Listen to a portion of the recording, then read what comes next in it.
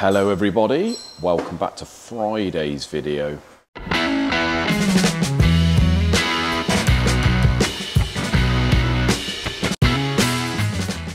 Standing in amongst the Cosworths here. The never-ending Cosworths. Haven't been able to do anything for a day, mate. No, I've seen you sort of stewing. Been waiting for, well, I can crack on with that. But I've spent 2 days doing the Figaros.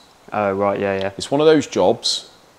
Love doing the Figaros. Yeah, it's great. A lot of blasting involved. Got to get them all clean. The boys are sending us 4 at a time now. So it's one of those jobs where you can't really do a bit here and a bit there. You'd be doing it for weeks, wouldn't you? You may as well just get it all over and done with. Crack right on. So have a Figaro week, innit? Figaro week. 2 days, mate. Not too bad, really. Yeah. John's checked and polished all the cranks. They're all good. The 4 blocks I've blasted, faced the tops. Got very overheated, these things. Bit bent. 2 of them, I've took half a mil off. Bloody hell. So I've just wrote on the top. The last lot were the same. They seem to get really warm, these things. And the bores, they're sort of open deck really at the top, and they just distort like buggery. They're not turbo or anything, are they? I think they are, aren't they? Are they? I think so. That's probably why they're so bad then. Probably. So we've done all the blocks, bored them all. I've honed 2. I've just got to hone the other 2, and then the blocks are done. Cranks are done. That is the blocks down there, so you can see they look a lot better. Yeah. The far block there, we've got 2 broken head studs in that block, which is a lovely job. They're about 1 inch down and about 2 inches of thread. Oh. So I'm going to have to set that up on the mill on Monday and try and drill those out straight. That'll be fun. So we'll come to that in a minute. That's looking beautiful, isn't it? It is. So if we head outdoors. Outdoors? Oh, we've got all the other... Outdoors. This is the box that's got to go. That is the Cosworth that hasn't yet left. Oh yeah. So here's all the boxes. So what we've done, we've cleaned the boxes and we've got the crank cradle there, the main cradle, which we've blasted, all of those, cleaned them up. You're just going through changing the pistons on the rods. Yep. I'm going to start on that in a minute. So all the cranks are in each of their boxes, so we're trying to keep them all individual and in the correct boxes. Yeah. One thing also that we do is blast and sort out the rocker shafts. So these come in fairly dreadful. So we blast these and clean them all up, mate. Looks a lot better. Makes it all a bit nicer for them to assemble, doesn't it? Yeah. And they're very grateful for that. Box of old bits. So yeah, been cracking on with that, and I'm quite happy I've managed to get most of it done in a couple of days, really. John's gone through all the oil pumps as well, hasn't he? Oh, has he? I think so. Saved you a job? Yeah. So back to the Cozzies. The reason we were on hold on this one, so that's the Sierra, the 1 owner job. This is the uprated one that's going in the rear-wheel drive Escort. Nice. The reason I was on hold here, mate, is the thrust washers. Oh, right. So this is one of those things where it would be quite easy to assume, and we all know what the mother of all F-ups are. Assumption. There you go. Right, so we always check the M-float. Got to be honest, 9 times out of 10, more than that, I'd say 98% of the time, even if the crank's been ground, you don't have to grind the thrust faces, so they run. Standard thrust bearings are always good enough, really. Good, yeah. I try and run about 4 or 5 valve end float. Yep. And the way we check the end float on this one, got a DTI gauge on the end of the crank, okay? And what you're checking for is the movement of the crank backwards and forwards with the thrust bearings in. Yeah. Okay, so if I get a lever bar, which is not in there. Big guy's got it, mate. He's nicked it. I've nicked it. He's had it. I have. Where's that lever bar? Where's that bloody lever bar?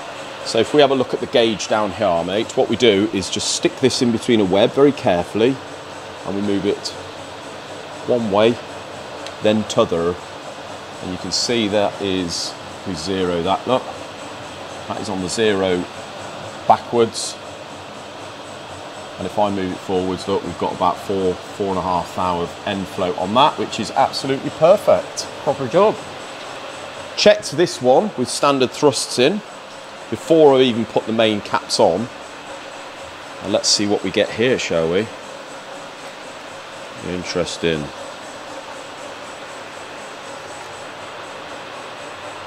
It's quite an easy check, really. That Yeah, pretty easy check, but a lot of people go, won't check it and just yeah. assume that that's, you know. Could go unchecked quite easily. Now, this crank is, John's had to grind it, but it is 0.5 on the mains, so it was at 0.25. Yeah. John didn't grind the thrusts, so if we have a look at that, that is on 0 now, okay? If I push it the other way, Oh, bloody hell. we've got, what we've got there, Quite a bit. we've got about 16 thou of end float. Too much. Far too much. There we are. We've got about 15 thou of end float. Yeah. So basically, whoever ground this crank before was ground 2.5 on the mains, Yeah. standard on the thrusts. They've left it standard on the thrust, but they've also, they must have had an issue with the thrusts because they've ground the two thrust faces about 5 thou aside. Right. Okay. So what we do, mate, and Ford do a 5 thou oversized thrust. They also do a 2 thou, Yep. and I'm pretty sure they do 3, 4. Do they do any undersizes or no? No, because Normally they're funnily alright. enough, the metal didn't grow. Well, no, but I've had it on a few of them A-series motors. You end up with, for some reason, standard thrusts, you end up with like no end float. Yeah. Well, So- in that case, and it's the same with these, if they do a 2 and a 5 thou, which I think is what they do, but you need them, you only need them sort of 3 or 4 thou bigger, then you can go 2 thou and surface grind them down Yeah. on the backs. So if you see here, look, the thickness, you've got the coating, Yeah, which is yeah. very thin, and then you've got a steel backing. What we do, set that up on the surface grinder, just tickle Grind the it back, down, don't you, yeah. mate, till we get the... You can do it on the stand, like if you could do it on the standards, really. Do it on any, yeah. So measuring the standard thrusts, 92 thou thick, that's what they are. I can remember that actually off the top of my head. And these ones here are, look, 97. So Right. it's 5 thou Yeah. side bigger. We want to close that up from 15 to 4.5, 5. 5 thou side, isn't it? Yeah, yeah, yeah.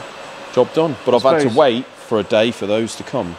I suppose it'd be quite easy to get confused with that and think that you're going to end up with 10 thou and not, It would be. yeah.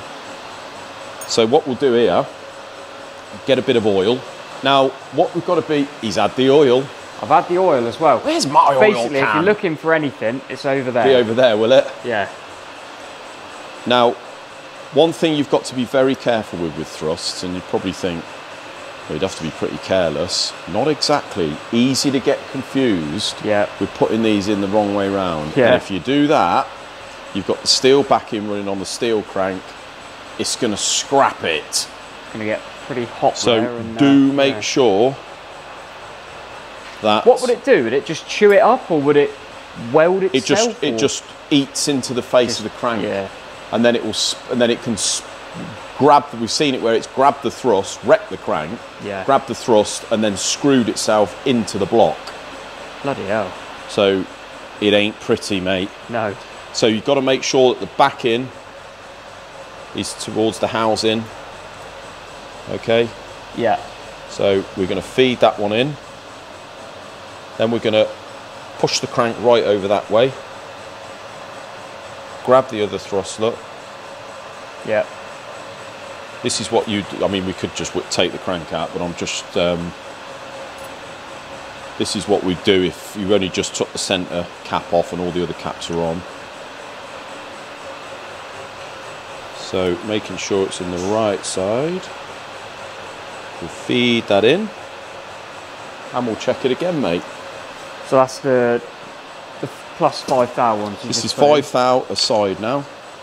So if I only wanted to close it up 5 thou, then you could run a standard one side and a 5 the other. Yeah. So if we 0 that, push it back. Ooh. Spot on. 4.5, 5, isn't it? Probably. About that. Yeah, that went a bit back. There you go, about 5 thou. Bloody perfect, mate. Ideal. So, the moral of this story is make sure you do check your end float. Yeah. If you've got not enough end float, it could wear the thrusts out very quick and you'd end up with bags of end float. If you've got too much, you're going to get end float on the crank, which could cause the same thing. It could cause excess to-in and fro-in of the crank. Could it cause like the radius in there to sort of snag on the bearing? Yeah, it could do, yeah. On some cases, not these because the bearing's quite far from the radius, but on a lot of stuff, you've got a big radius that runs very close to the bearing. Yeah. But also, we've heard things, I'll tell you an engine which was renowned for it, was the R32 Golf. Oh, right. When they come out, is that a VR6? Not that Volkswagen would admit it, but they used to suffer with wearing the thrusts. Oh. Suppose you get clutch problems then. So you got clutch problems, and then you get a knock-in. So the crank's going dong dong dong dong dong dong dong. Yeah. I think that if I'm right in remembering, Volkswagen actually moved their tolerance up, saying it was acceptable for, I don't know, 12 thou, something like that. Where 25 thou. That it wasn't, because we've been round and measured a few when they were new back in 2003. Yeah. We've measured the end float and they've got about 12, 13 thou of end float. Obviously wear, so where the knackered material's gone somewhere, and the thing's knocking, Volkswagen would say it was acceptable. So if you're buying an R32, get a DTI gauge and stick it on the end of the crank, check your end float. So is that a 1.8 turbo or a VR6? So the R32... Or is this like...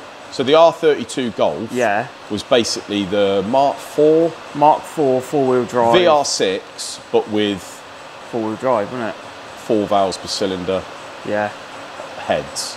Right. So pretty much the same bottom end. 2.9, 3 litre, something like that. 3.2, something like that. Probably a bit bored out. 2. Pretty much similar engine. But I like them though, don't you? Oh, awesome car. Always wanted one an of the R32 only Golfs I'd have. In that lovely blue they do. Yeah, the dark blue. Yeah, the dark blue. Very nice. That's the only Golf I think I'd ever have. It's a Mark IV. Lovely car. One of them.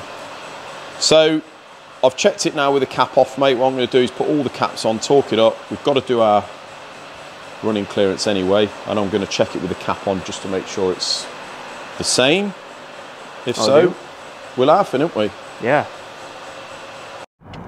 Well, guys, Friday afternoon, and I am on my way home. Video is due to be put on in about 7 minutes, but that ain't going to happen. I do want to apologise, actually, guys, because we all know that I usually put out a video on Monday, Wednesday, Friday about 5 o'clock. But as of late, that has not been happening. We've been putting them on as late as about 9:30 at night.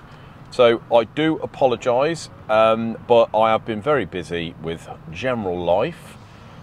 Busy at work, so although it doesn't take that long, sometimes when I am not left alone or cracking on with a job, I'm not able to get them uploaded or edited and uploaded, etc. Within the work hour time frame, so I have to wait until I get home. By the time I get home, I have to bath and put the kids to bed, etc. So sometimes it's after that. But anyway, I do apologise. I will do my best to stick to the time frame in future. So yeah, very productive week. Cracking on with the Cosworths now. Got both of the Cosies bottom ends in the same state. So we've got the long studs in, cranks in, etc. Isaac has almost finished the Morris. That is looking absolutely splendid, and I'll show you that on Monday. But But yeah, it's been a strange month really so far. A lot of cleaning and blasting and what have you. We tend to, since we've done this the clean room, whereas before the clean room, I didn't really think about this, but before the clean room, we normally had about 2-3 engines in bits or on the go at once. And as you all know, if we took on more than that, you had a load where the car ramp is. It's sort of just waiting to be done. But now we can get about 8 in bits at once. So you tend to find that we've got about 5 or 6 sort of on the go, and then all of a sudden we get 4 or 5 finished at once. But up until they're finished, it feels like we're not getting anywhere.